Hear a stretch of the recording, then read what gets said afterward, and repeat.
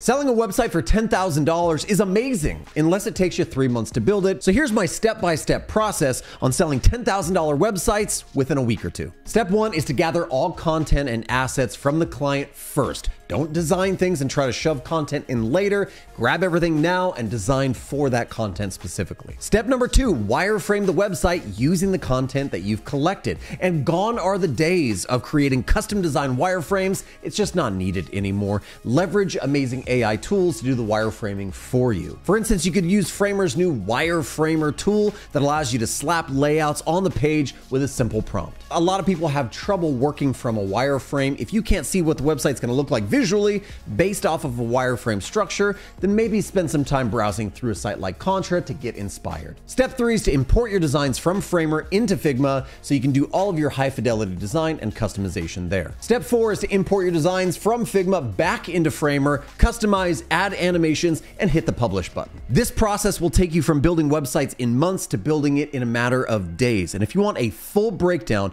of this process, the tools, the plugins, and everything used, then check out my video over on YouTube.